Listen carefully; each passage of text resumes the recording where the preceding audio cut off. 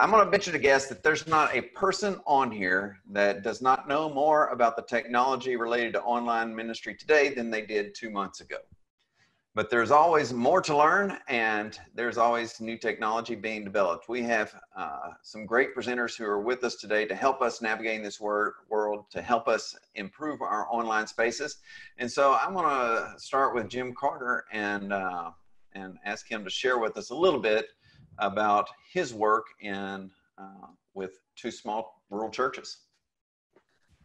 Thank you very much, Owen. I'm Jim Carter. I'm with Custer Road United Methodist Church up in Plano, and we've been actually live streaming for between 8 and 9 years now. So, and our production facility is on a larger scale, and so it's been.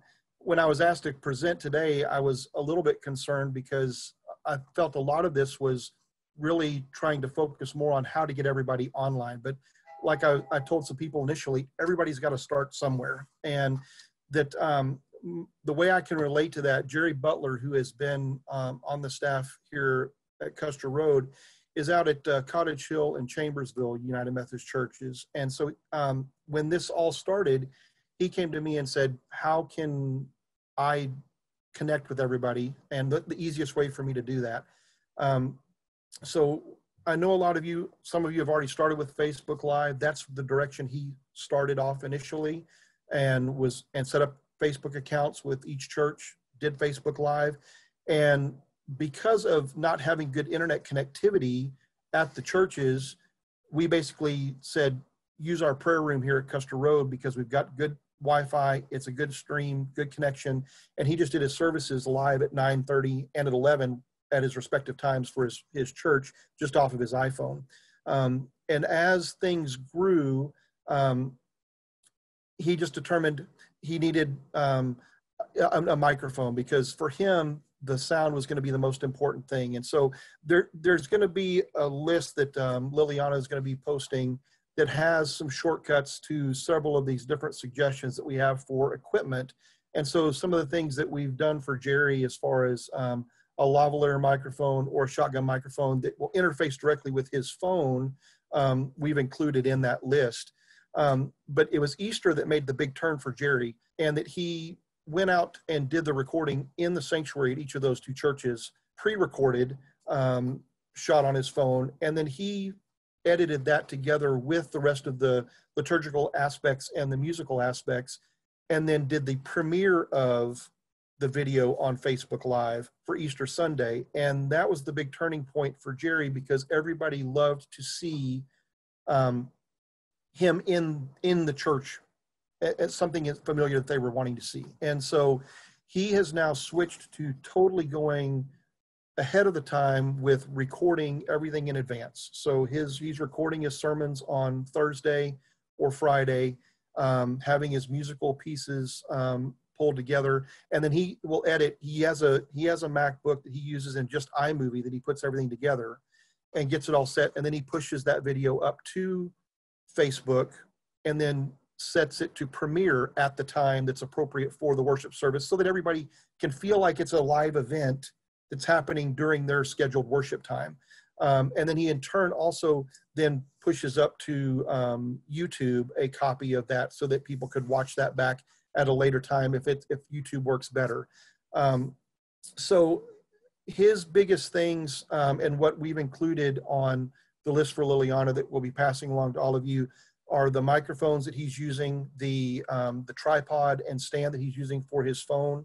And then he's started to look a little bit at other options for how he's streaming and hosting and those kinds of things. And it's, he has not done much work. And to be perfectly honest, I'm not one that can speak to it, but maybe some of the other presenters, that a churchonlineplatform.com is something that he's starting to look at now, because it does allow you to have options for getting Bible verses and submitting some other things to be included within your video that you put together as you push things up. So I just kind of wanted to say that I think for everybody, the biggest thing that you're going to have to kind of navigate as we go through this is what works best for you and what's going to be the best way to communicate with your individuals. And it's going to be a little bit different for everyone. And I understand that.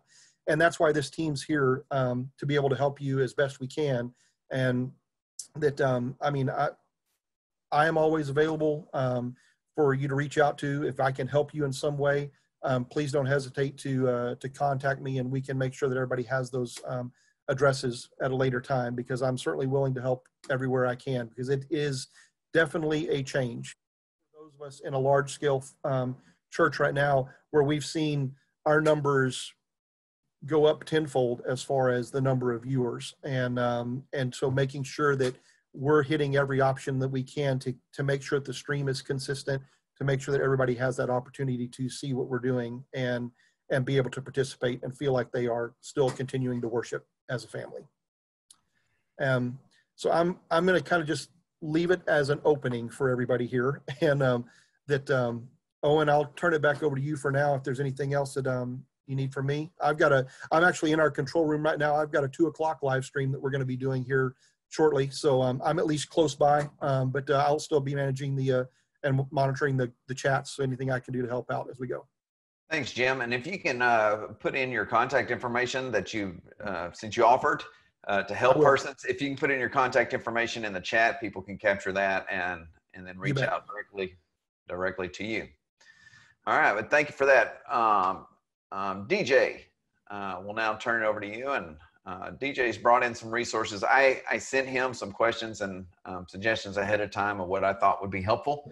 And so he has some resources he'll be sharing with you. And so appreciate you being here. All right. I'm extremely nervous. So I'm just going to go over just kind of some different tiered stuff that I think would be helpful to kind of get you off the ground.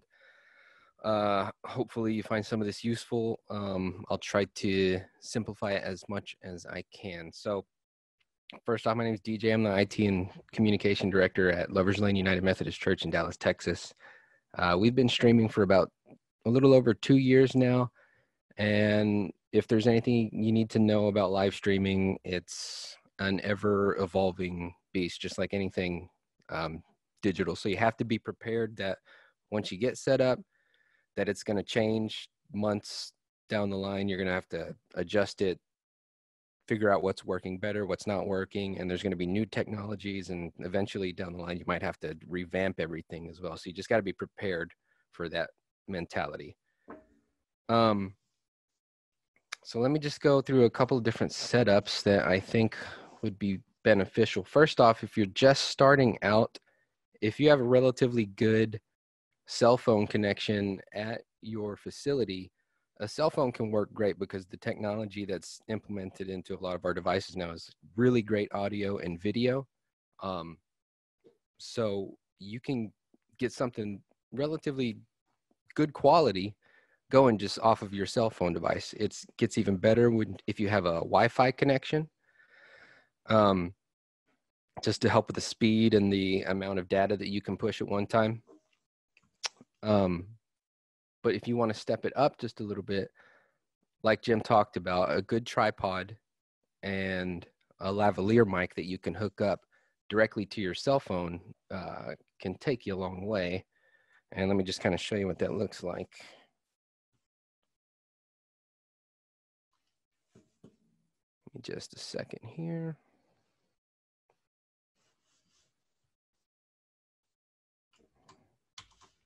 And these links I provided to Liliana so you can see kind of the stuff that I would recommend using. So this is just your basic lavalier mic, which you connect to as close as you can to the speaker's mouth to pick up the best audio. You connect it directly to your phone, and it'll provide a little bit better speaker audio, which is kind of what you're going for to pick that up. What I would also recommend,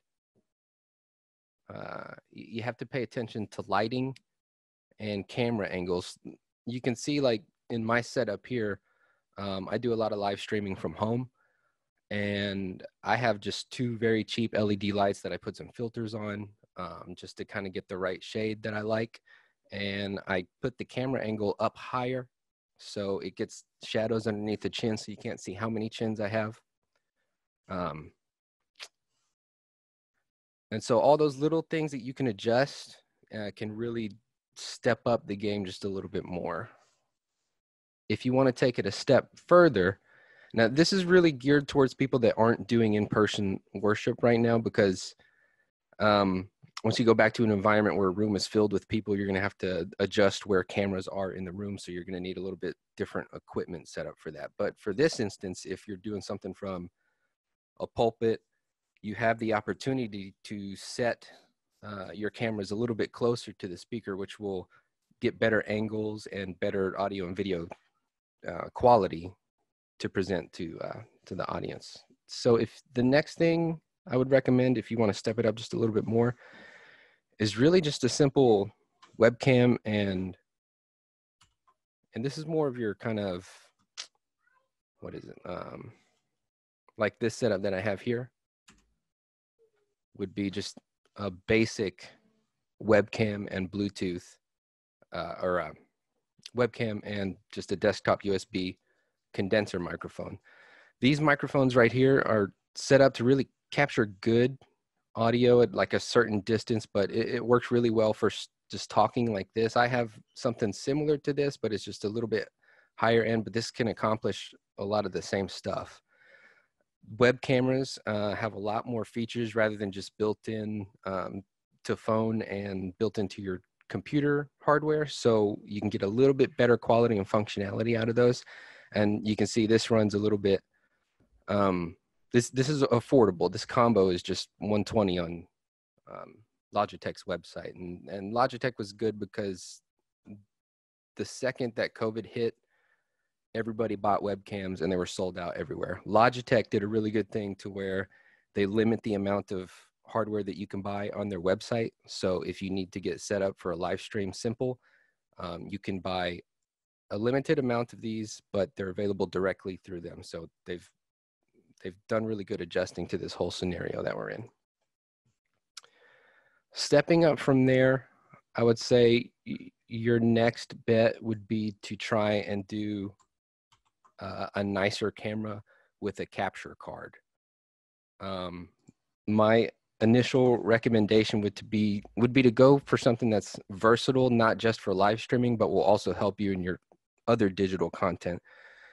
So I'm not sure what the other tech guys would recommend, but for me personally, I would look into something mirrorless that has the option for a HDMI out, which basically means you can send your video feed from the camera to a computer through a converter. And so just a basic one that you'll see right here, this is a little on the higher end, but a mirrorless camera like this, like the Canon EOS M50, it gives you a good digital video quality, and it does have the option to send a clean HDMI out, which means that it can send a video feed without all the additional information on the screen that you usually see on camera screens. But in order to send this to a computer so the computer can understand it, you need a converter or a recorder. They're called different things from different providers, but something like this that basically says that takes the signal from the camera in and then sends it out via USB to your computer. And so then once you've got that captured there, and again, there's a couple of links for different types of these that can work for you in your setup. So hopefully, and I can answer any questions about that. Let me see, losing my place a little bit.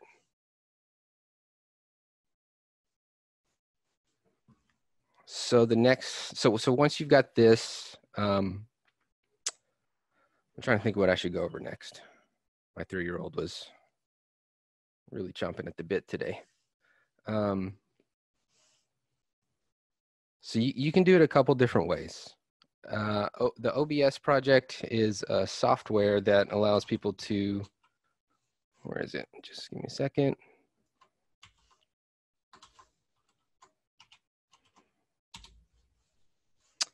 So OBS is a software that allows you to broadcast live streams to any service that you sign up for. I highly recommend it. It's free to use. It takes a little bit of a learning curve to set up, but if you've reached this point, you might have the resources to be able to ask somebody how to set this up.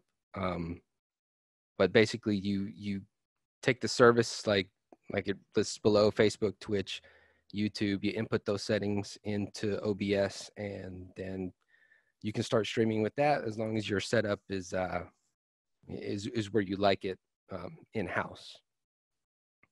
What we use, actually, I'll go over some of the software that we use to send to different platforms. So we at LOUMC, we send to 3 different platforms. We send to YouTube, we send to Facebook, and we also send to, surprisingly enough, we do pretty well on it, is Twitch. And Twitch is actually a game streaming platform. They have a lot of good features for live streaming. But primarily, we use it because it's got a pretty robust set of features for interactivity, as well as the player is easily embeddable on your website, and you can embed the chat as well. The problem with Twitch is you kind of get a younger set of individuals, and sometimes those individuals like to troll a little bit. So you got to be prepared to look out for that. But I can answer questions on that if you have any more about that. But how we send to these 3 platforms simultaneously is through a service called Restream. And it's restream.io. And they have some basic plans set up to where you can unlock some additional features if you've got some higher end needs. But they have a free tier that will allow you to send to most of the large platforms, which is what we do. We pay for a little bit extra, and it's really not that expensive. You can pay yearly or monthly, and I think it's like $12 a month or so just to kind of get going there. And it offers a few features. It offers analytics. There's a chat feature. And basically all you do is you input your server information, which is down here, into OBS, or you can actually stream directly from a webcam, and then you just toggle on and off your different places that you want to stream to. So it's a really great tool that we've been using to broadcast our stream to multiple platforms, because not everybody is using the same thing. Some people prefer Facebook, some prefer YouTube, and honestly, it actually helps when one of these services go down. We can redirect people to the other service. So if YouTube is not taking and Twitch is up, I can say, try this link. We're having some issues, technical difficulties here and there with whatever service that's given us the most trouble. And that's another thing. Something is always going to break. So you got to be prepared for that and just keep a cool head most of the time. Because for me, it's intimidating in a live situation. If something goes wrong, easily to get overwhelmed and kind of take the wrong step, but you just got to take a breather and move forward as best as you can, fixing the problems that arise as they come. Another thing that I wanted to share for online engagement, and this has been a really great tool, and if you're not using website chat, I think it's a great way to interact with individuals who are watching you live. Chatra has been a great tool for us, engaging with people who just visit the site during a live stream, and also just anytime throughout the day. I'm online with it right now, and we get messages throughout the day, throughout the week, people just asking anything and everything about the church. But I actually kind of want to show it to you real quick. It's kind of neat. So if you go to our website, loumc.org, you can see that it pops up a chat option in the bottom. So you can see that I'm online, and let's see. So it tells me that I've got a new message, and I'm in there, and I can respond. This has been a really great tool for answering questions on the fly for people that, especially our members who are a little bit older and don't understand the technology that much. They can understand that functionality allows them to talk to a real person. So when we're doing a live stream, a lot of times I'll get a question, where do I access it? Why isn't the volume working? This or that is not happening for me. So how can I fix that? And I easily help them through here, say, try this link, check these settings. 9 times out of 10, help them out. That 10th time, they just call me a jerk and leave. I think really that's all I got. I kind of put this together quickly. I hope some of it was useful. If you have questions, I'm more than happy to answer. I work with a team of people as well, who some of them are, actually most of them are much, much smarter than me.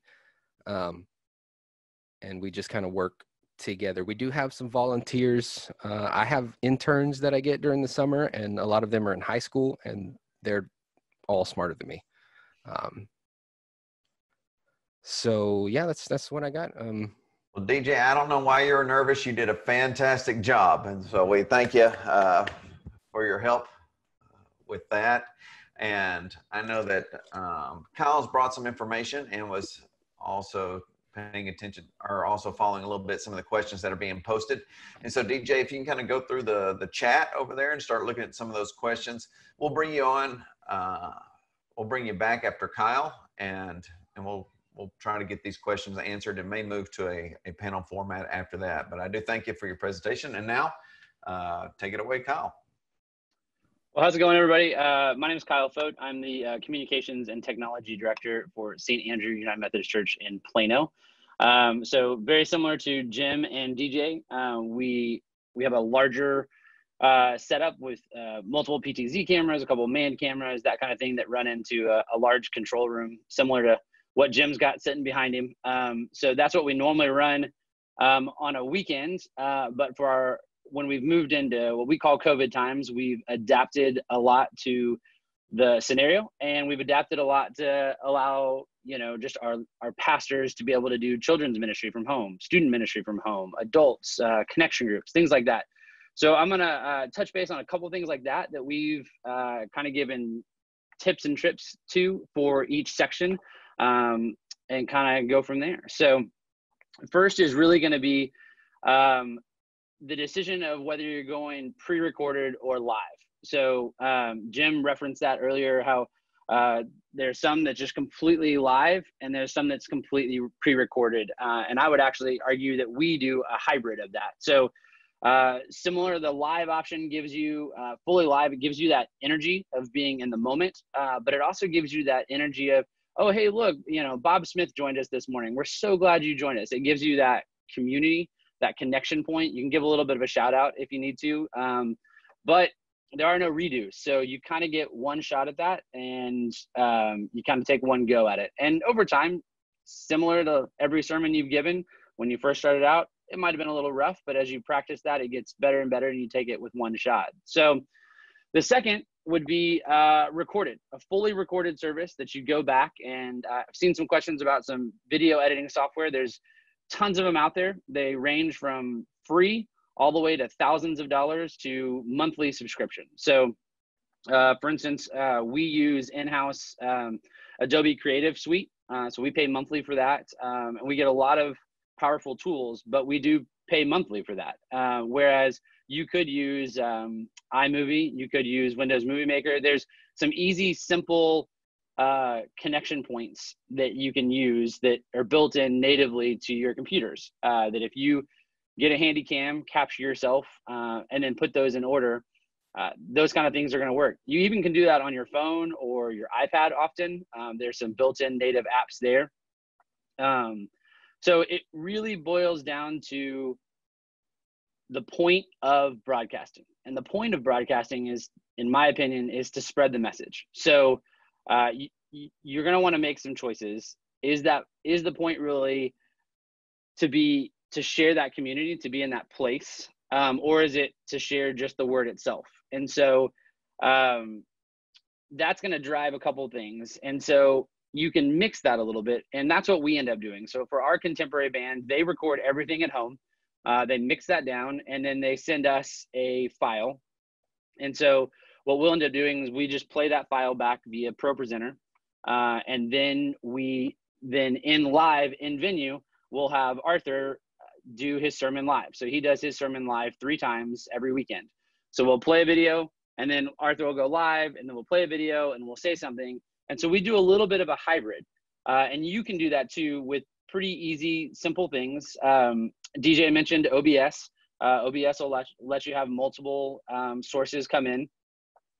There's one that we often use for our pastors. It's called StreamYard, and you can find it at streamyard.com. And I'll post that in here in a little bit. It's a great resource for free. You can have that. It'll have their little bug at the bottom, but you can broadcast to Facebook. You can broadcast to YouTube. You can broadcast at several different places. And then for, I believe it's $20 or $25 a month, you can actually white label it. So you can go in and put your church's logo on it. And you can also do additional sources, additional input. So you can throw some graphics on there. You can throw your scripture reference on there. You can show a variety of little things like that that are just helpful all the way around to spreading the word. So that way it's not a talking head the whole time, but you have a variety of talking head with graphics mixed in. So StreamYard will do that for you. StreamYard also is really cool if you're trying to do webinar kind of things and having, maybe you have an associate pastor that you want to do the welcome and announcements, or you have the worship leader that you want to be able to do that from home. You actually all can be at home if you wanted to, and send out links, very similar to Zoom, but instead of getting the grid format, you can kind of lay it out in like A and B, left and right kind of stuff. Think of Jimmy Fallon type of interview where you've got, person over here and person over here. StreamYard for about $25 a month will allow you to do that from a pretty reasonable camera source. I know one of the questions that's come up is whether to use an outbound camera or like a portable camera, like a webcam, or whether to use an actual in your computer, like just built-in camera. So I'm actually using my MacBook Pro camera, but I've also we send out the Logitech 920 camera, and that's what most of our pastors use because there's some settings like brightness, contrast. You can really hone in on the image that you're looking for. So as you're focusing on that piece, so it really boils down to, let me jump back one, sorry. Pre-recorded versus live. That's gonna be situation by situation. It's gonna be, do you feel like it's better to give your sermon from your house? Or do you feel like it's better to be in the church so your church members can see the choir loft, they can see the piano, those familiar things that make them feel like they're at church, even though we're at this time where we're not. So that's going to drive a large percentage of stuff, whether, in my opinion, whether that's pre-recorded, live, or some semblance of hybrid.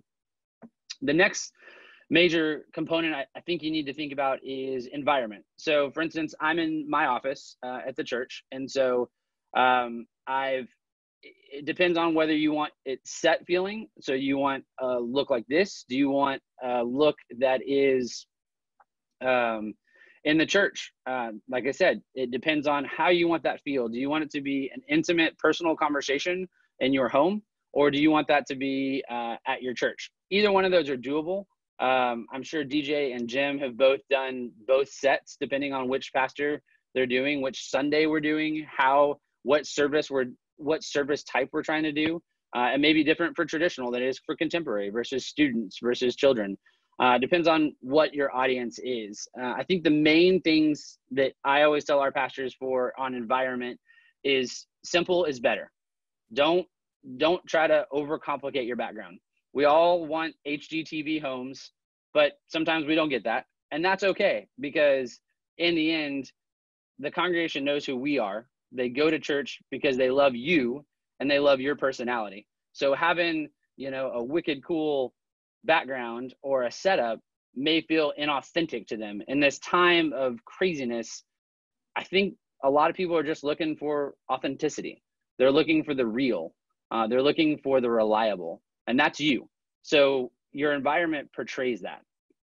So one of the other things to bounce off of environment would be lighting. So we've talked a little bit about that, and in one of the links that Liliana is going to send out, it has a ring light in it, and you can run the gambit from LED lights to ring lights to natural light, which is what's coming in this window, to full on stage lights. And those, it really just depends on your budget. It depends on the room. I would probably say that most production guys are going to say, close every blind, turn every light off that's exterior, because you can't control it. And the reason we say that is you really want consistency. So fortunately, it's a beautiful day outside. There's not a cloud in sight. And so the light that's coming through my window is just very consistent. Whereas a couple of days ago when it was a little bit more cloudy, I was on a call and I could see that, you know, I was going from really bright to really dark to really bright to really dark. And that becomes a distraction. And I think that's one of the other main things, beside to kind of wrap all pieces up, is you're really aiming to create a safe, distraction-free place, a place that they can just focus on the message, focus on the music, maybe just take a minute to slow down and breathe and feel like, you know, this is comfortable. This is where I feel safe. Even if it's through a screen or through a television, it's a place that they can know that they're loved and that they is consistent from week to week. So those are kind of my big high hit pieces. I want to kind of get to some questions that we had on all of that. But really, for me, it boils down to just that consistency, that environment, and what works for your congregation. I think Jim said it best early on. Every single piece is going to be different. Every environment, even from our students to our children, pastors, they're going to present in a completely different way, and make it your own, own it. And whether you have $20 to do your stream or $20,000, it's really about the message. It's about you, and about giving the congregation this time of hope. And somewhere in there, there's definitely technology. There's definitely right and wrong ways to get out there and to have the right piece of software, whether that's just straight to Facebook Live, whether that's through OBS, whether that's through live stream.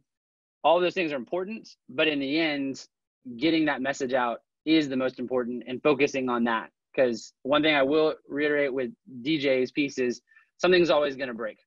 I can't imagine a Saturday or a Sunday I haven't gotten a call or a, hey, this just isn't working. And a lot of times it's super simple. Just need to reboot something, need to, you know, plug a different cable in. But it's always going to be a little bit of a distraction, and trying to truck through that and have that patience is probably the most important thing out of all of this that we can do. So, Owen, that's kind of what I had for now. I guess we can kind of, if you want to cut back over. I appreciate that, Kyle. Yeah, we're now going to switch kind of to panel discussion. Our experts, or as we affectionately called them, our geeks, have been reading your questions on the side. And so now we're just going to allow them to start answering those. And I want to encourage you all to stay on, and because if your question you don't feel like it's adequately answered, or if you have a follow-up or something like that, or if there's something you want to share, we'll be opening it up as we go along. But right now, I'm going to ask Jim, Kyle, or DJ in the questions that they've been seeing along the chat, if there's some of those they can start addressing for us. So I'll turn over to Jim. Yeah, I think a lot of what I'm seeing, it's interesting. Like I said, everybody's a little bit different. What I can speak to, we're actually using churchstreaming.net or Church Streaming TV for our streaming service here at the church. We do, at the time that we stream out to them, we also hit our Facebook Live as well as YouTube Live at the same time. So we are sending those. The Twitch is an interesting situation that was brought up earlier. So that's by DJ. That's cool. Would not have thought to go that route, but what we noticed was the more people were getting on, the more traffic you were seeing, and so you needed to find a way to offload some of that traffic across different platforms. And so being able to do that was great. Once again, that's all going to depend upon the size of your church, size of your congregation, and what kind of aspect you're looking for. As far as what everybody's been saying, as far as equipment, I like what DJ brought up as far as the Canon E50 and being able to use that as a nice camera. Once again, it all comes down to budget. If you happen to have that personal iPhone that you can do, or even another one that you have in your congregation that you could set up on a couple of different tripods. There's even some software that's out there, and I'll look this up and hit that out here in a little bit, that allows you, if they're on the same Wi-Fi network, that you can actually do some digital switching from another little tablet or another phone that would allow you to get multiple angles to put things together. But it's the biggest thing, like Kyle said, is it's all about your message, and it's really not about where you are, because to his point, we're a hybrid right now. Our modern is all recorded ahead of time over multiple sessions, and everything's edited, and it's just one video file that goes back. But our traditional, we're intercutting that with some live stuff from the sanctuary, music-wise, from a quartet, from our organist, that kind of thing on the traditional standpoint, as well as somebody handling the liturgy. So it's really just what works best for you as an individual and what you're trying to get out. That's what I have at the moment. I will continue to look through here, and if I have something that comes up, Owen, I'll get back with you. Sounds great. Well, I was capturing a lot of the questions, and I was private messaging the DJ, so I'll send it over to him. I want to address the Twitch thing. Ben asked what kind of audience we're getting from her, or what it unlocks. One of the main reasons that I like Twitch is, well, because it is a little bit younger audience, and I think it's important to reach them and kind of get them integrated into the church, because a lot of them are having that disconnect, and if we've got a good message and of community and connectivity, I think it's great to stream there. What you have to be careful of is, yes, it is that younger audience, and we do get some trolls in there every now and then. So you have to have somebody at the ready as a moderator in chat to be able to stop that stuff before it happens. And there's a lot of different features, especially in the moderation portion, to be able to say, you can't say this, you can't say this, you can't spam this, or, you can have it look for specific things. It takes some tweaking. Another reason that I really like using Twitch is because it's a really robust streaming platform. They're ready with servers and the service needed to ensure a good quality throughout your production. So we've rarely ever experienced a large lag time, a decrease in quality. It's usually very consistent compared to the other services like Facebook and YouTube, which sometimes can have a little bit of trouble. And the other thing that I really like about it is it only offers one embed code. So in order to put it on your website, it'll never change. So it allows me to put it in multiple places without having going back to change the embed code, like if we're using like a YouTube event, and it offers a different link for us to put that somewhere. So those are the reasons that I really like it. Another service that I want to suggest, and I don't know if we covered this, I was trying to answer questions, but if you have an opportunity, go check out churchonlineplatform.com. They're a really great service that they offer a lot of functionality. We don't use them, and the only reason we don't use them is because we do multiple services at the same time. So if you're doing that, you'll need separate accounts. But if you're just doing one service or two services in succession, this is a really great product to look into. It's free, and it gives you a portal like this where you can set up all of your streams. You can set up your schedule, and what happens when you go live, it puts a countdown at the top. But when you go live, it automatically changes this page, and to the right, it offers live chat along with your stream. And there's a lot of different feature sets built specifically for churches within Church Online, like separate conversations for prayer requests. You can have a moderator chat. You can promote people within your congregation to be moderators and facilitators within this platform to answer questions, take prayer requests, pray specifically with people, all online. It's a very interactive. It's geared a lot towards interaction on a live stream. So if you haven't checked out Church Online platform, I recommend checking that out. This is our little portal for it, and we haven't used it. This is like 4 sermon series ago. Ben also asked if the Twitch stream can be embedded into the church website. It can, yeah. It's I mean, we've got it there for one of our services. And does like the chat that happens in Twitch also somehow get displayed on the church's website? It does. You have to embed that separately. So here's our chat to the right, and here's the embedded player to the left. The only thing about it is it shows Twitch down there, which is not a big deal to me. I don't mind people knowing that we're there. It also tells people if they have a Twitch account that they can go there and follow. Do you mean to be sharing your screen right now or not? I am not seeing anything. Oh, I'm sorry. This is what I'm talking about. So you got the chat over here. It does require them to have a Twitch account in order to chat. But actually through Restream, they offer a chat feature which shows you a feed of all the services that people are watching and commenting with. So if somebody comments from Facebook, it'll pop up here, YouTube here, and I give our pastors an iPad with this specific link so they can see all the comments, and as they come in, they comment and respond live specifically to people. So there's that interaction back and forth. And this portion is actually embeddable. So if you have this service, you say, you just go to the embed thing. It gives you you can change the look a little bit. And this portion is actually embeddable on your website. So people can see it right next to the live video and see the comments that are coming in. The only thing about this portion of Restream is it doesn't offer a way to actually engage in the chat. They have to be watching from one of those services and participating there. Cool.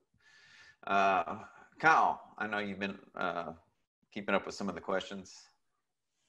Yeah, so one quick follow-up is, or takeaway, is definitely multiple locations. So I didn't actually reference this, but we actually broadcast to Facebook Live. We embed on our website, and then we also send out a link for the actual direct embed code for livestream.com. That way, if for some reason we've got a ton of traffic on our website and it's slow or it's bogged down or Facebook crashes, there's multiple options. And so we send that out ahead of time. That's one of the key pieces, I think, is sending those links out so people have them ahead of time, that when they get in that pickle, they have a way to find those resources. Yes, Liliana, I'll post that in just a second. And then one of the questions was, what are the best programs to show lyrics on video as is broadcast? I think we've ended up just using the same piece of software, ProPresenter. We're actually still on ProPresenter 6 for most of our stuff. We're beta testing 7. There's just enough bugs in it to make me feel uncomfortable to go full live on it quite yet. Though it is really cool and there's lots of cool stuff coming down the pipe on it, I think there's some kinks to work out still. So nonetheless, we use ProPresenter and then we run that into a switcher. I've seen several of you guys talk about switcher app or have some hard-coded services that'll allow you to take your camera in, whether that's HDMI or SDI, as well as your computer itself. And then that way you can either do full screen or you can do lower thirds, lots of little pieces like that. So that would be what we use for lyrics. Sometimes if we're doing it live, that's definitely what we use for lyrics.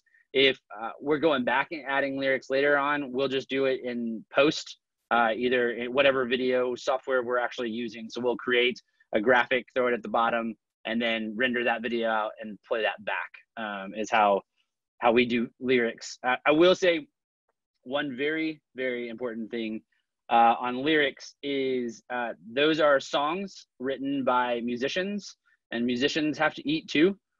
So having the right licenses to be able to stream is very, very important. And there are a lot of licenses out there. So let me touch base on that real fast if I can. The main one that most people use, if you're basically living out of the hymnal or the supplementary, using CCLI and having a streaming license. Hopefully everybody has a CCLI. We have it through the conference, actually, if I remember correctly. But if you're streaming, then you will also need a streaming license, which is a couple of $100s, but I don't remember because I only pay it once a year and I forget until I have to pay it. So my apologies.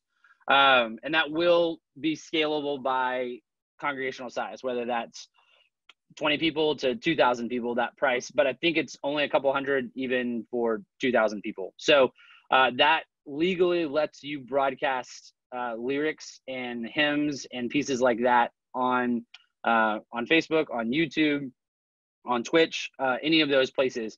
The one catch that I will say is YouTube, Facebook, they're monitoring that all the time. And the one thing they're not monitoring is even if you have a little notice at the bottom that says my CCLI number is this and I'm completely legal, might mute you at some point and you just have to go back and say, hey, no, I'm actually legal. Here's my license, all those pieces. So there is one that's a little bit more expensive, and I find it more often for contemporary that want to do more secular songs, and that is going to be CCS, Church Copyright Solutions. That's another one. So if you're doing more radio stuff, that kind of stuff, not necessarily in the hymnal, that's covered by a lot of the major publishing houses. That's going to be copyright. Sorry, looking this location up for you guys. There's going to be like BMI, a lot of the major labels. They've got a good working relationship with them. And then they also have a performance license and a streaming license. So in COVID time, obviously you need both. In non-COVID time or just live venue stuff, you would just need one. So yeah. And then Liliana, or someone asked, I believe that the North Texas Conference does cover CCLI for in-venue, but not for streaming. I think we upgraded that. I think it was Oh, like nice. I think it was like a $30,000 upgrade that we had to pay to be able to do that. And Gotcha. I believe Jody did. I remember being in a meeting when Jody was discussing this, and I think she said she was going to go ahead and spend the $30,000 extra to be able to do that. So our churches can do that. So just kind of to jump in, if you do have questions about any licensing, please contact Matt in the Center for, I don't remember his digital, Matt Jacobs. So if you have any questions about that, whether your church is licensed or not, please contact him. He will give you all of that information because I don't know exactly, and we don't want to say something that we don't have. So please contact him. Don't tell him like, this is what Owen or Liliana said. Just ask him nicely. And then we can kind of get this all figured out. Yeah, Liliana's there to cover me in case I was just getting everybody in trouble. But anyway, good advice. Other questions that need addressed, Jim or DJ?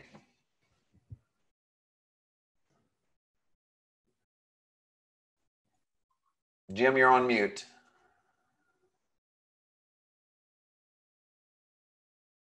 That's what I get for hopping out of the window. I noticed there was a comment about the North Texas Conference having a CVLI, and that is something that is offered, but you have to sign up as the individual church and pay into that. So that would be something separate, but it is available. Once again, going through the conference office to determine what's available and what you'd be able to have. But I know that we also have that CVLI for the video side of it, but it is something that you sign up for yearly through the conference to do. There was a question that, what is the best video editing software out there? What video editing do you recommend? And that's probably a question both for PC and Mac users. And on the cheap. Yeah, well, that's always the key. Yeah, we're using Premiere Pro by Adobe here at Custer Road. I know that if you have a Mac, usually the iMovie comes with that, which should be able to get you a majority of that. There are several different options from the PC world, but like I said, we're primarily a PC-based church here, but we're using the Adobe Premiere Pro. But that is a yearly licensed and relatively expensive, but exceptionally powerful tool. There is an alternative to Pro, which is called Premiere Rush, and it's basically made for super quick edits, like just cutting video, adding simple graphics, and it provides all that within the software for you without having to do anything too complicated. It's got a simple interface. Again, it's called Pro Rush, and Premiere Rush. You can put that on there. Yeah. So this is the page for it. If you just Google Adobe Premiere Rush, you can do like a free trial, but if you decide to pay for it, it's just $9 a month. And I do think they offer nonprofit discount, but you have to check. But it's a great tool that I've been using for just really quick stuff on the fly. And kind of to add on to that, as far as anything Adobe wise, there's something called TechSoup that we are members of. I'm sure most churches are. I have done the research, and when it comes to Adobe, it's just easier to go through Adobe, in my personal opinion. TechSoup has a lot of amazing things, and I get a lot of discounts on some awesome software.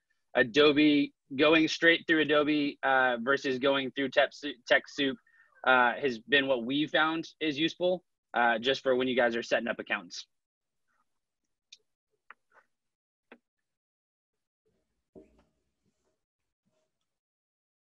All right, I'm reviewing all of the chat questions. And I feel like most of them have been addressed.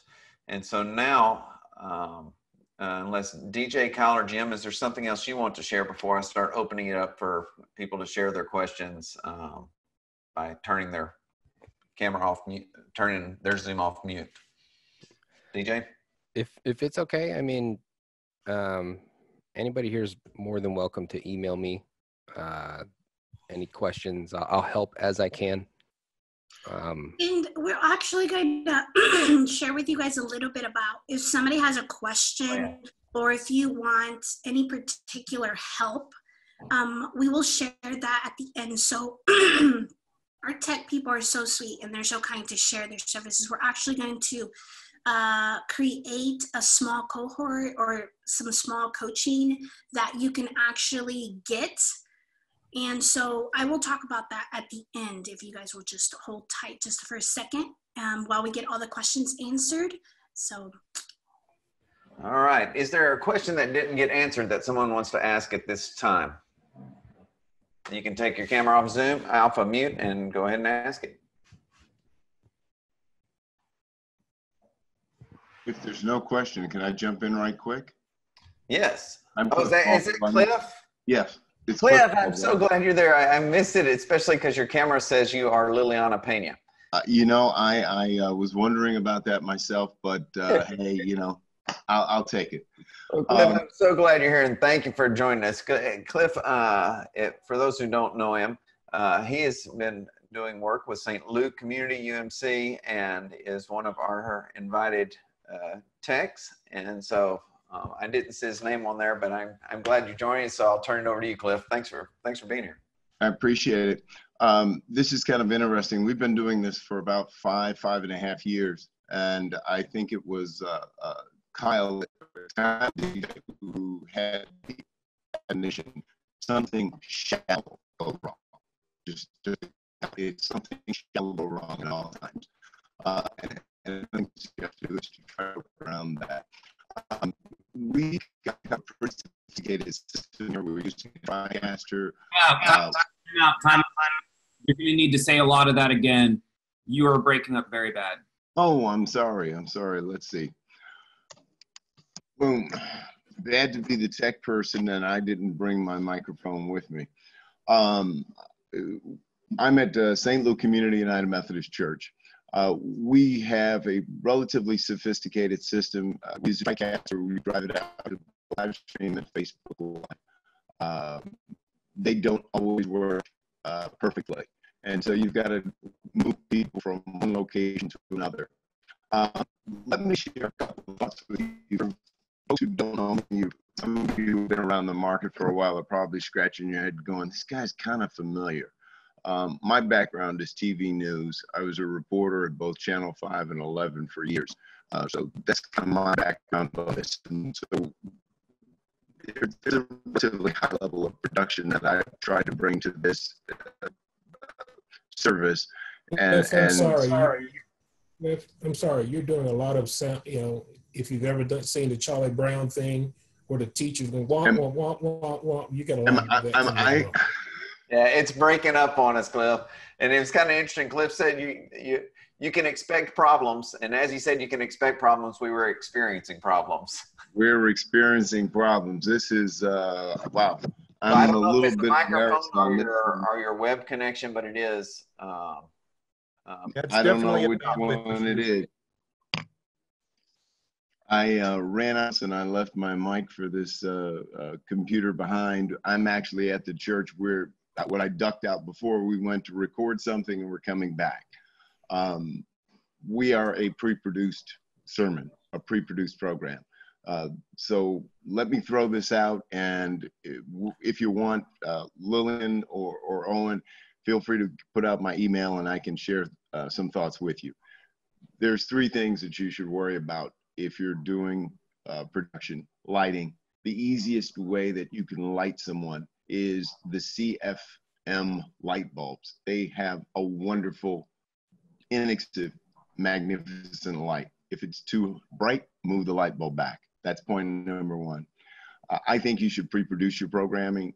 You have more control over it, and you're able to put a nicer piece together that Sunday morning looks better. We use Adobe. It is complicated. Rush is much simpler, but Premiere Pro is very complicated if you don't want to work that hard. I personally think the Apple products are probably your best bet in terms of simplicity. The other thing is try to keep your programming simple, but also make it interesting so that it's, as I told my staff here when we first started, you can't do bad because people leave here and they go watch the NFL, and that's what they expect when they look at a screen.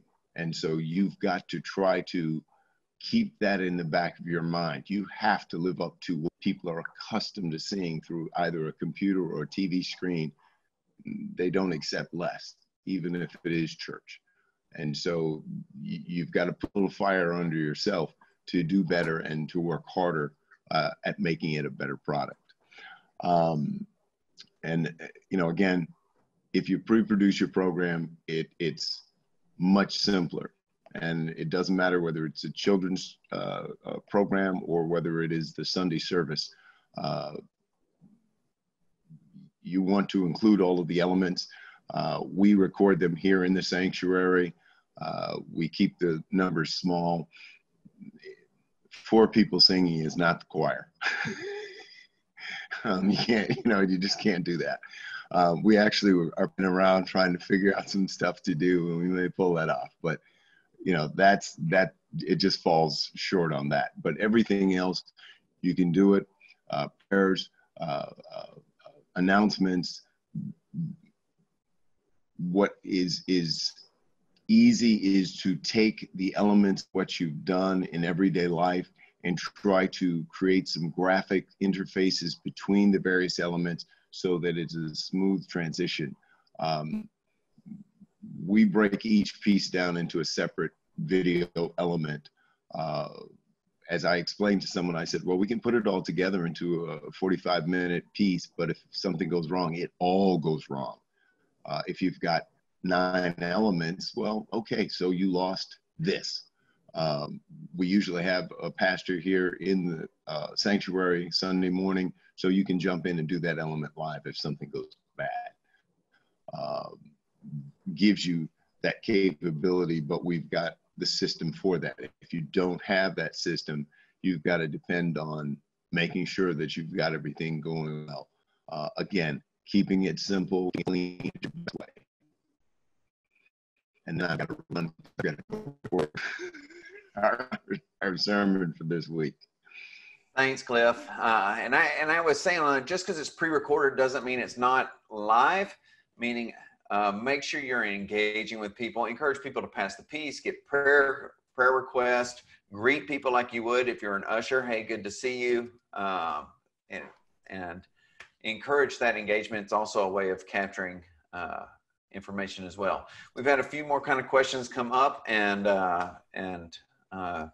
DJ, Kyle, Jim, want to turn it back over to you if there's something you want to share before we go back to other questions.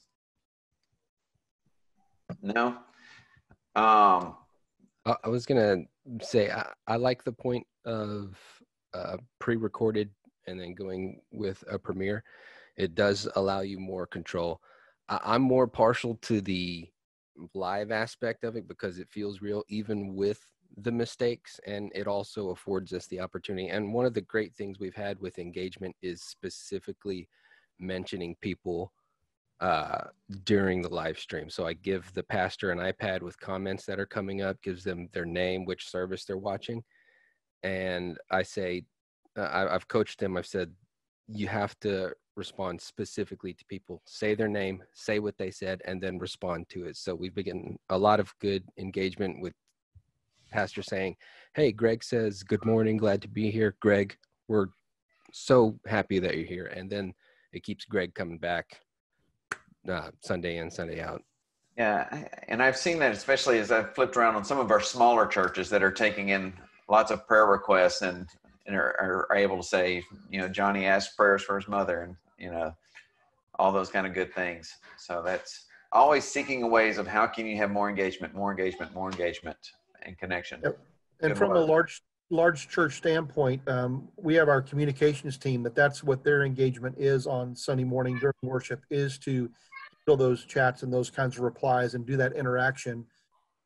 Just because trying to stay on some type of time frame, depending upon how much impact you're getting back in as far as the comments, you're not able to keep up with that from necessarily the minister of the pulpit. But it is highly, even though we're recording our modern service, we still have those people that are online live handling those responses during that time, treating it as if it were a live event. And we actually go for it, DJ. Yeah, and it may seem like a little thing. I've tasked out a specific set of like 3 people, and I call them my like team. And all they do is they have access to our official Facebook page. And I say, you don't have to comment, respond, just go through and like every single comment. Because when you see on your Facebook page, like imagine you liked something at Target and they made a post on Facebook and you see that Target liked your post. It kind of gives you a little bit of a warm feeling. So that's kind of the thing that we were going for with that. And it's gotten some great responses. Yeah, that's actually similar to what we do. Is our hospitality and our usher team actually runs point for that on us. Is that it's kind of that digital handshake, that digital hello. We've tasked them with that exact task, is to say hello to people when they walk in the door, but do it digitally instead of by handshake. So, Jackie, if you can ask your question, I'm not sure I quite grasp it. So, Jackie. Okay. Can you hear me? Yes. Okay, so what I'm doing now is I'm broadcasting from home. We did do the pre-recorded thing for Easter where we went into the sanctuary, recorded it. It was fantastic, except we didn't have a camera. So the person was hand-holding a tablet.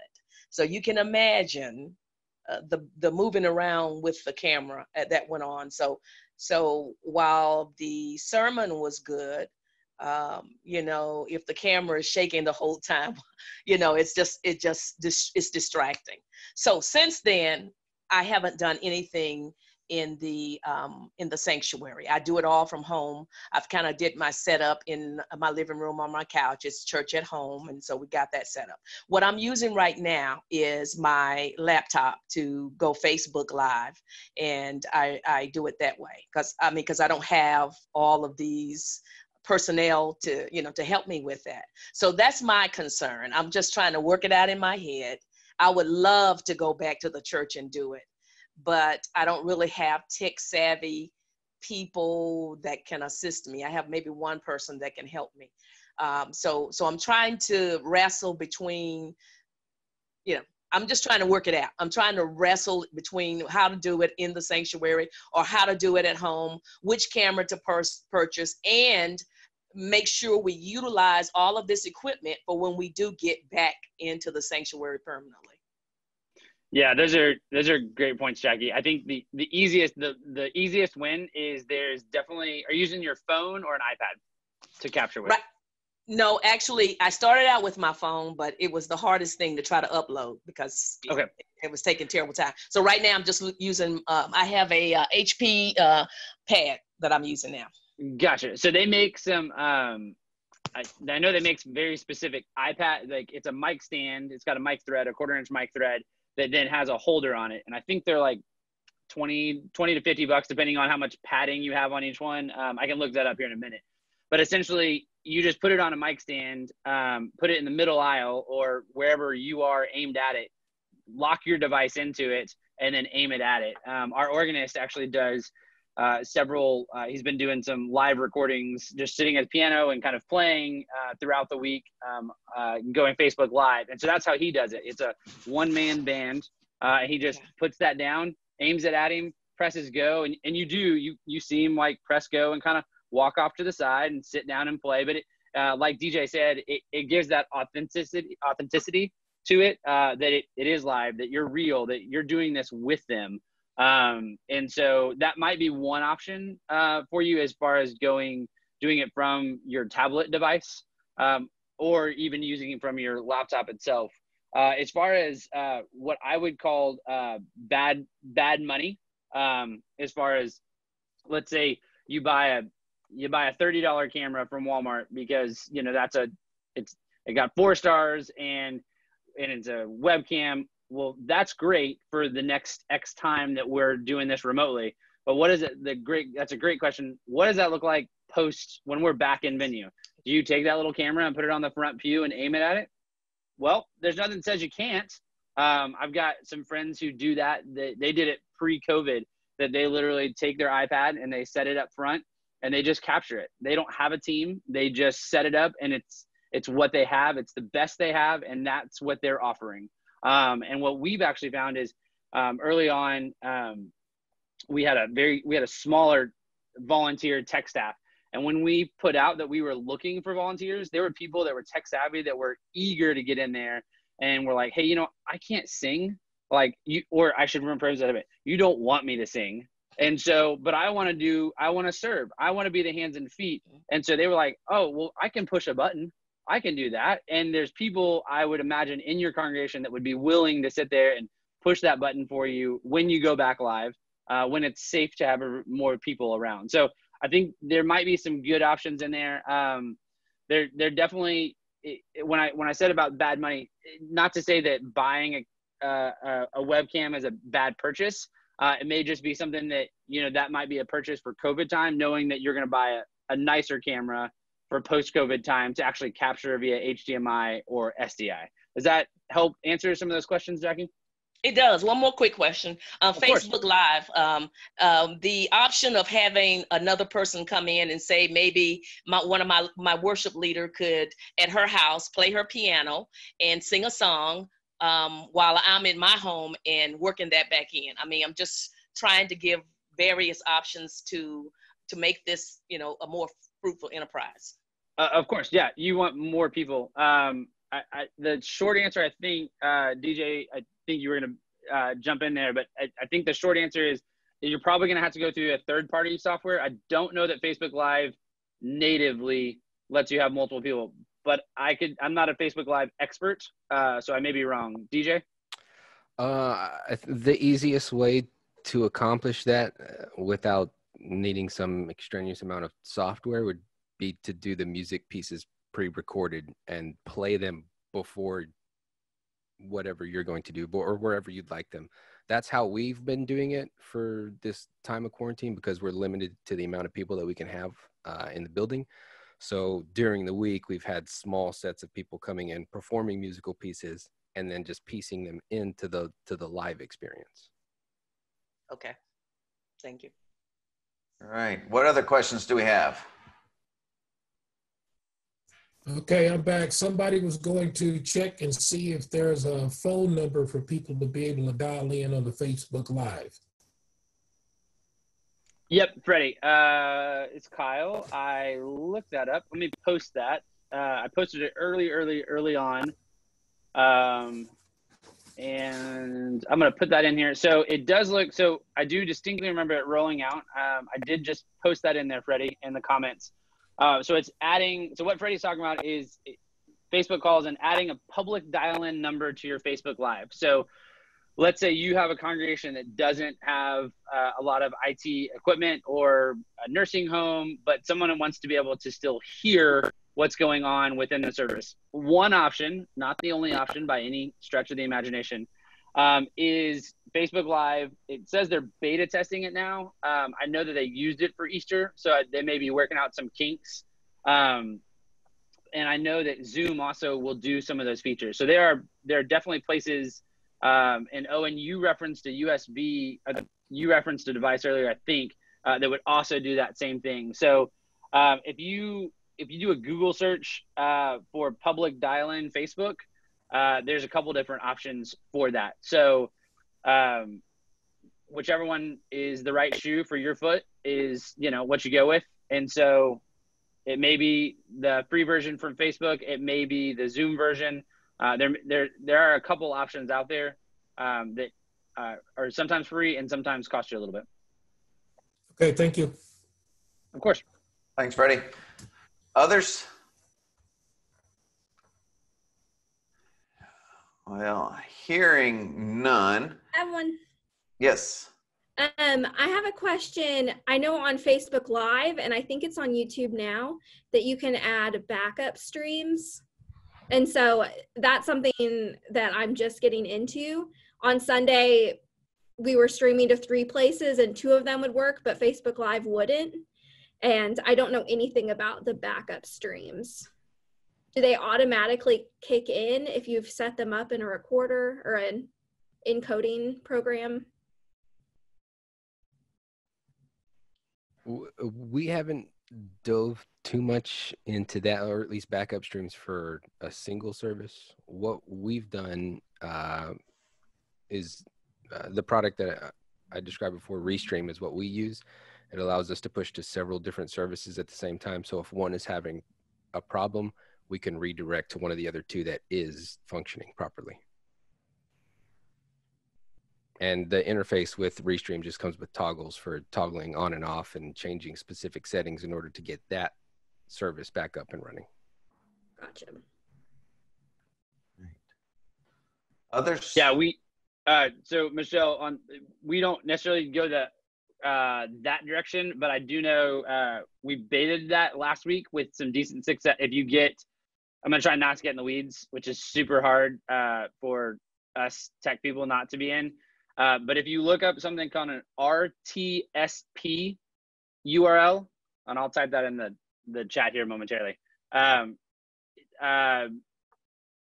for instance, I had someone Facebook Live and from their phone, I grabbed their RTSP URL and pulled that into Livestream. So our CDN, our content distribution network, as a backup, as we were just testing it, and it seemed to be functional. So you can also do that like with Livestream. You can do that with OBS. Most of the time, you're going to want to go with your strongest CDN, your strongest provider. So we go straight to Livestream, and then it sends the multicasts down. So like, for instance, DJ goes via OBS to, tell me who you go to, DJ? Sorry, I forgot. Restream, and then back down, versus hitting Facebook first, because so many people are on Facebook that if Facebook goes down or your Facebook piece goes down, and then that's going to YouTube and to your website, then everything's down. So we found personally going to either like a Restream or like a main CDN provider is the most secure way to broadcast multiple ways. That does mean that there's an additional cost there. So we pay annually for our live stream account, just as DJ pays annually or monthly for his. So there's a little bit of cost there, but you weigh that against having 3 different places that you're broadcasting, which not only is a safety net, but also reaching 3 different types of audiences that may be worth that $50 or $100 a month that you're spending on that outlet, if that makes any sense at all. Yeah, and remember that $500 grant that's available if you have not applied for that. I mean, that funds can be used for whether Jackie was needing some hardware equipment to put her tablet there on the in the aisle, or a subscription service like the ones that they're speaking of, the $50 a month. You can apply it to there as well. Many of y'all have seen that meme that is has the pastor that says, "And just like that, we all became TV evangelists." Well, you're reaching people now that have never stepped foot in your church, and that is going to continue in the future. Even as our churches start opening up, everyone is anticipating a phased opening up, and so we're going to continue to have people that, because of whatever reason, they are not going to feel comfortable or safe coming back into our sanctuaries or coming back into crowds. And so there's going to be people who are going to be accessing you through your online presence. And so this is something that as you start opening up, be in prayer about how to continue that. And if you're interested in going deeper and finding out, okay, how can we do more? Liliana is going to share with you about how the Center for Church Development is going to put together a cohort of persons who want to start learning together to continue to improve their online presence and connect with some of our techs in a deeper way than today. So Liliana. Hi, friends. Okay, so as I shared with you earlier, we are trying to create a little cohort that will be able to get a geek or a tech person connected with you to do 3 consultations with you. So we are going to do an initial consultation. If you need help to set up online for your particular church, that tech person will go out to your facility and help you set up, and a follow-up check-in. But the only catch is that we do not want to teach our pastors, okay? Yes, our pastor can be there, but we want to teach a person that in the future, once we get back into the building, that person will be head of that piece. Because I know pastors currently, you are doing all of the work, and you are, like Owen said, you're a televangelist now, but we would really want to train one leader that can take control of this. Because if we teach you as a pastor and you get moved, or if we teach you as a pastor, then you're going to have to be doing everything. So that is the catch that we are going to do. We want to make sure that whoever it is that we're teaching, it could be you, but we also need one head person that is a lay person that we can teach. Okay, this will be paid by us. We will be giving the tech person a stipend. So all of my tech people currently online, if you are interested in helping us, we will give you a stipend for this. Contact me and we can get all of that in order. But we do have currently 2 people that are ready and set to go to you guys, get connected. And we will be doing it as a cohort for me to check in with you and to make sure that you guys are getting what you need. Okay, so if you are interested in joining that group, being part of this cohort so that a tech person can come out to your church, can give you an initial consultation of what you need, how you need it, please email me. And on the subject line, Liliana, I need a tech person, okay? I need a geek in my life. Okay, we all need those geeks in our lives, right? Okay, so that is the initial thing. If you really want that for your church, we are providing that for you. And so please contact me. Next thing, I'm going to share with you my screen really quickly. I will send this list out to you guys. Do you see I've created this list? Everything that we've talked about today is in this little list. And I also have created for you an Amazon wish list, okay? So on this particular list, if you click here, it's gonna direct you to another, let me see. Can you guys see my screen on the Amazon? Yes, okay, perfect. So I have created a list for you guys here, NTC Church Tech Supplies. And everything that we talked about is just a click away. So anything that we talked about today, that's why I was trying to kind of link everything as we talked about. Some of our wonderful tech people sent this already to me, but everything is linked and priced here for you. So it's super simple, and wanted to make sure that I have that for you. Here is the tripod little thing that we talked about. Here are the lights that we recommend. They're pretty affordable, $90. And some of the mics that our tech people also shared with us. So I will share that link and that, list with you. On here, on the list, you will see as well, all of this is linked. So some of the stuff that they talked about, like the Logitech camera that I believe DJ talked about, that was a great bundle deal. That one is obviously not on Amazon, but you just go to this particular document and just click it and it'll direct you straight to where that is. And here at the bottom, I have also linked all of the software we talked about, okay? The wonderful tech software that we talked about, streaming, website engagement, the Apple iMovie Studio Switch, all of that is here for you. And I will make sure and load this up onto our chat here in just a second. And you guys can get it. And if you need it, if you can't download it for some reason on here on our chat or anything, please let me know and I will email that list to you. Okay, so remember on that top thing, the Amazon list is currently there. You can just click and start shopping there directly, okay? Let's see, I have a question. Can the tech person address the audio as well as the video?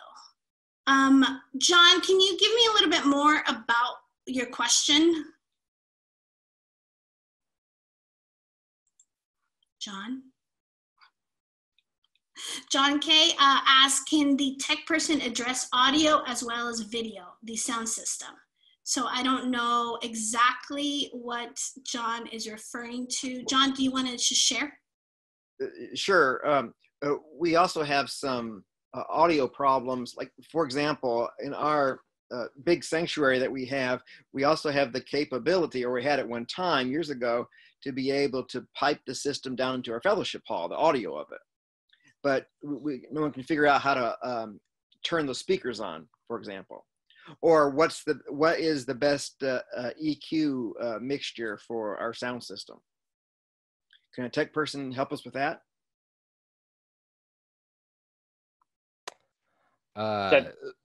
Yeah, DJ, you run first. I'll follow up when you do. All right. So audio, it can get a little tricky. There's no perfect EQ. Any room that you go into is going to have different walls. It's going to bounce off walls differently. That's why on staff, it's good to have that guy who's good with the soundboard, and even hiring an audio engineer to come in one time just to kind of get a feel for the room and get you set up with an EQ that's fit for you. It's like a fingerprint. It's going to be different for every room. As far as sending a feed to a live stream or another area, that's also going to be a different set, because what's going to work for one room is not going to work for the other. So you got to be prepared to send a different unique feed. For us, we send something out from the back of our main soundboard to a separate soundboard that we mix differently for our live stream, because it's not going to have the same effect as it does in a live room, which has its own reverb and its own sound. We add our own effects just to give it a little bit extra kind of oomph, but that's a little bit up there.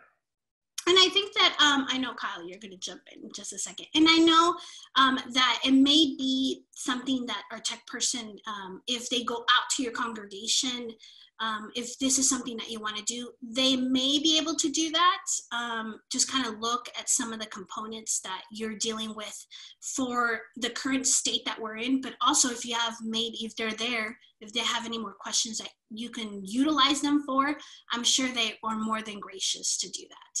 Thank you.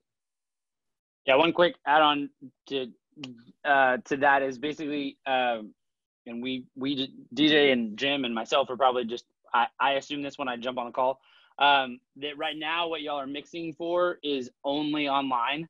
When you come back, like I can see Jim's mixer behind him, that he mixes a separate mix for broadcast, just as DJ and I do for what is different and live. So I have a audio console in the room that mixes for the speakers in the room, and then I have an audio console for what we call broadcast that mixes for stream. So for right now, we're just using front of house, and we're very intentionally having headphones on and listening to it from that standpoint. When we come back, we'll actually have two separate mixes. You can still use one mix. So John, for instance, like you could pull off of your front, what we would call a front of house mix, your room mix. Mm-hmm. But there's verb, there's bounce, there's a lot of things that we could get super in the weeds for that you're going to want to have. You're really going to want to have two separate mixes when you guys come back if you continue to stream post. Right now, it's okay to kind of pull off that one, but long term, you're going to want to have two separate mixes in order to have the best mix. And it really comes down to the music side of it. It does affect the sermon and the spoken pieces, but it really, really boils down to music, especially if you're dealing with drums or any live instruments that might be loud. They're going to just be mixed. It's going to have an improper balance, and it won't sound as good as what someone's expecting to hear when they go live in venue. Thank you, Kyle. So again, just a reminder, the tech list is on the chat. And some of you shared with me that you couldn't see the list. So here's the Amazon. Once you click that, you will see the list here, and everything there, list everything for you, prices, just a click away. I feel like, selling some products. So again, pastors, if you have any more questions, or if you want to be part of that cohort, part of that team where a tech person can go out to your congregation, can have that initial conversation with you, please email me. We are able to do that for you.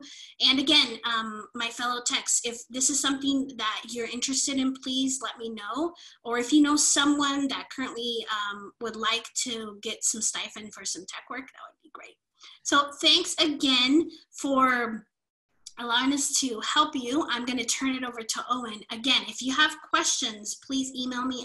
Most of you know where my email is and how to reach me, but I will throw my email in there so you can reach me.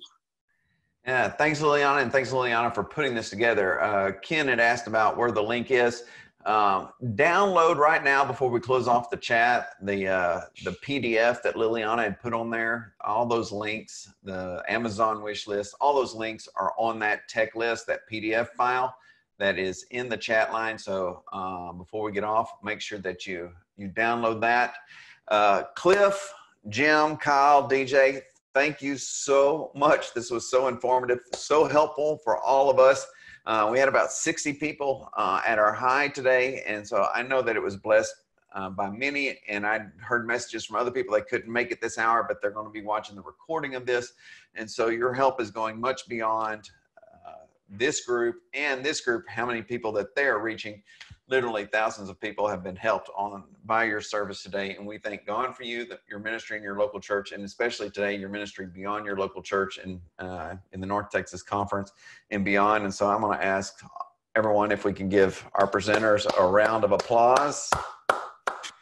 And thank you, Liliana, for your organization with this, the CCD team at Temple, S. Diana Masters and Liliana, and we thank all of you for joining us.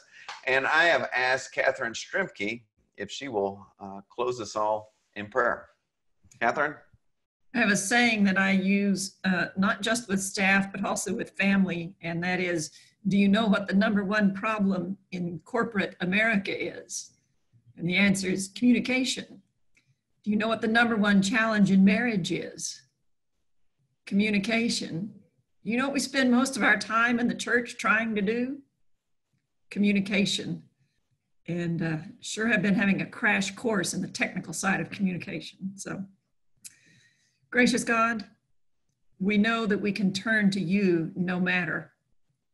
But in the meantime, we're trying to communicate your word to the world, your love for each person who might find us.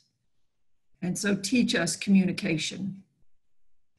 Teach us not only the technology, but teach us the love, so that in everything, even computers and online services, the name of Jesus may be praised. Amen.